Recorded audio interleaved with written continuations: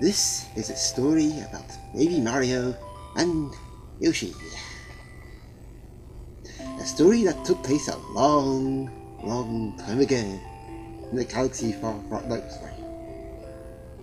The stork hurries across the dusky, pre-dawn sky. Yep, there you go, there's the sun coming up. It's dawn! In his bill, he carries a pair of rubbers. How we know that? Well, take a wild guess. Suddenly, a shadow appears in the gap between the clouds and races towards the stork with blinding speed. Oh my god, I'm blind! Sorry. Screech! These babies are blind! Steady on there, chap. Whoa!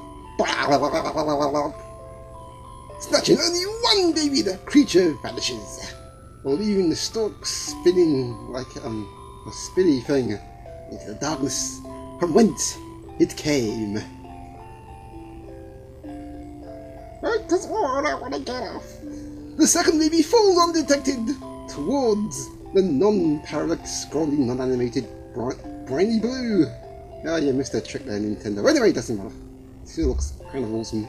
Oh no! Meanwhile, down on Yoshi's Island, home to all Yoshis. It's a lovely day and Yoshi is taking her Yoshi. When Yoshi, ouch! Suddenly, out of nowhere, a baby falls onto his back, miraculously not actually breaking it. Fortunately, the baby seems to be just fine.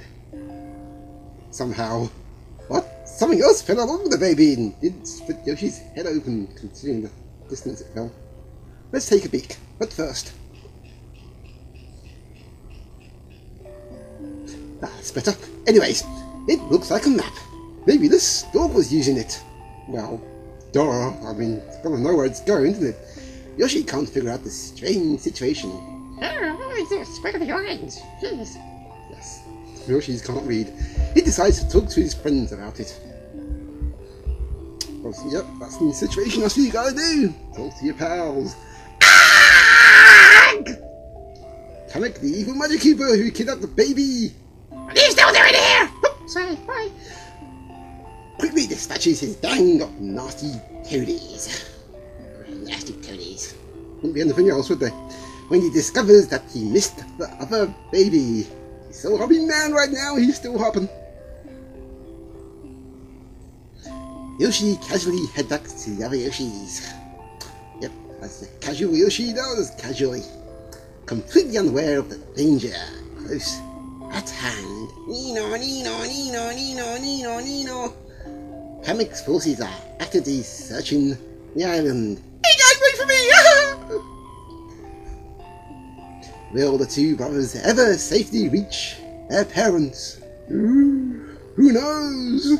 Well, we'll find out as we start this new playthrough! Hello, this is J9LP, and I'll be playing through Super Mario Advance 3, Yoshi's Island. This is essentially a re-release of Yoshi's Island, a game that was released in 1995 for the Super Nintendo. And I'm kind of doing this as a kind of added sort of offhand playthrough. I've been meaning to do this for quite a while now. While I'm sort of trudging through the Lunar Nights one. Oh, by the way, I'm still waiting for the results, but I might end up just going ahead and doing a quest anyway about that. Anyways, so this is Yoshi's Island, and that wonderful kind of title screen of the island, the mixture of all the sprites and the Mode 7-esque goodness. And this was a game that had pretty marvellous title tune, very slow going, and anyway, apart from that, it was also one of the Super Nintendo games that used the Super Effects chip, which was actually used at this point for more than just throwing 3D polygons around like in Stunt Racer race effects and Star Fox they used before it. So this is they used the Super Effects chip to do some more sprite manipulation, and he did it very well in this game. Anyways, with not further ado, yeah, I should really get rid of these. I'll just get rid of that one. Start all over again. There. How you can rob things out of a finger, I do not know, but it works. Anyways, so now we start a new game and start a new story of Yoshi's Island.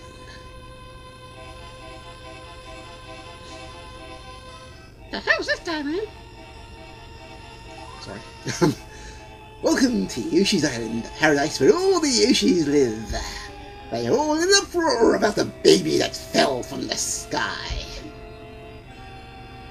Hey guys, what's going on? Oh my god, oh jeez! He made my back before. Wait, it's he that the baby knows where he wants to go. The bond between the brothers tells each of them where the other one is. Probably they both have on smartphones or GPS or whatever. Anyways, the Yoshis decide to carry him to his destination via a relay system because, hey, we've got to make this fun, don't we? And so begins a new adventure for the Yoshis and baby Mario. Well, I suppose I have to go then. Go on, clear off!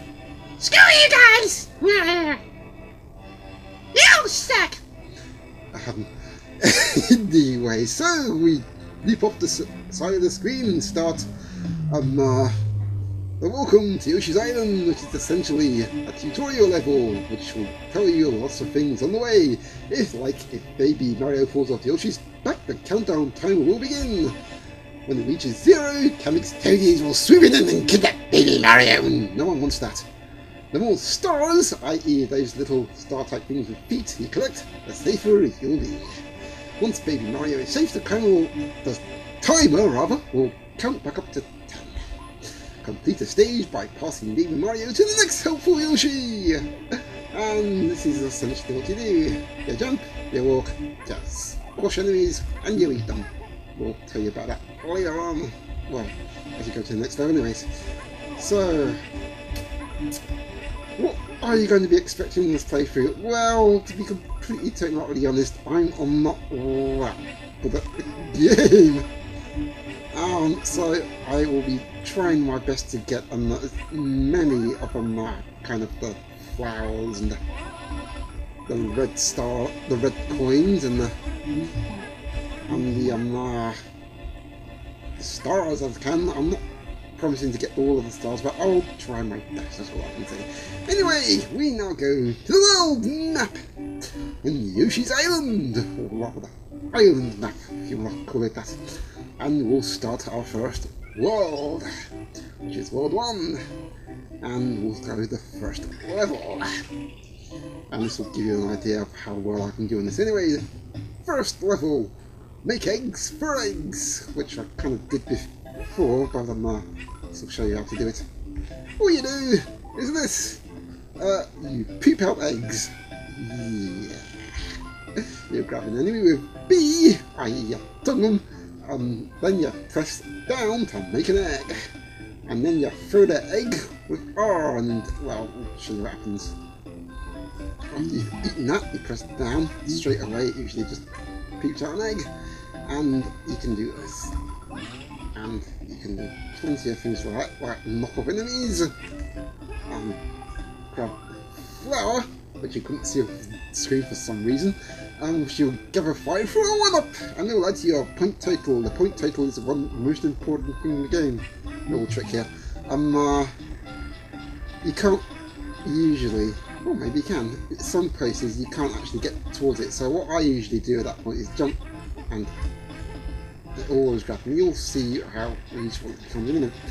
I just want to ignore that piranha plant down there. I have this flower though. And that one. And these are the things you've got to do throw in egg for. That will unlock a heck of a lot of things in this game. And you can walk upstairs and find, among this lot, red coins that you need to get 20 of. And another flower.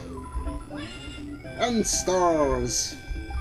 What this game doesn't actually tell you in the first instance is that if you get stars, you'll get beyond 10 10 points, as it were, 10 seconds. Anyways, and you need to get a total of 30, so it's a bit of a trek to do. Anyways, there's a flower over there. Shall we get it? Not now, let's just put down there. And we'll find more coins! Oops, there you go. And one up! Shall I even bother with that? Anyways, with these little fiery things up there, all we need to do, if I can do it, get it to eat that and it will shoot out more stars! Nice. Exactly what we need. And there are also some red coins here, which, knock this green block, that will give you a maximum of 6 eggs, which is the maximum you can get. And then jump on here and somewhere a bunch more red coins. I think it's these ones, is it? There's a bit more over here. So I'm not quite good at the game. I think that'll do. And now we can use this to get out. Nice, let's go. As usual with any Mario game, yes, this is a Mario game, folks. Don't let anyone tell you what I'm kidding. There's obviously a debate on that, and I don't want to get into it. Personally, I think let's just call it a Mario game. Why the hell's not? You can argue as much as you like. Anyway, more red coins, the flower. It's one of these piranha grants grab you. All they'll do is they'll spit you out. But you'll end up losing the road just the same way. Let's take that. Yikes! That's the trick I told you about, because you can't go beyond this point there. I usually just jump and do it. Oh, and that's how you do the good old ground stomp that you find in Mario game. Anyways, let's just get this thing here, and it brings a seed that will grow. Oh, lovely looking flower with a big stem. Wow, do you think it'll get enough water from that? Nice. Let's go over here and find another cloud with wings and a flower. Just what we need, and that will be the last flower, which is exactly what we need. Yep. Okay, let's get these two because they are red coins, and we definitely want red coins. And let's roll this thing down. I think there is something there, but I don't know what it is. To be completely totally honest. There are also some hidden. Oh look, ninja shy guys, huh? Oh, alright. Let's see what this is. More stars! Nice! That brings our total up to 30, which is exactly what we want. Whoops. Nice. And now we can finish the level! Yay! And we wait till the wheel to stop. Where it will stop, no one knows. Ah, stops and thing. If you hit one of those flowers, you get a bonus stage. Anyways, so that is the first stage where I've got. Oh, I missed 3 red coins. Darn it. Anyways, I'm pretty sure I've got them before. I have to remember where they are. Anyways, so that is the first level, and we will go back to the world map. And at a certain number of points, you'll get some gifts as well. So we'll go on to the next level, but we'll be doing that in the next video.